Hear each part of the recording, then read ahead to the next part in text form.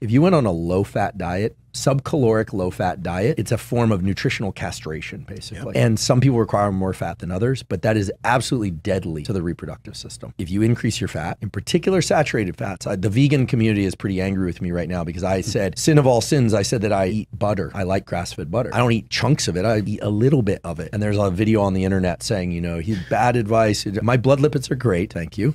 and sometimes I put it on a vegetable.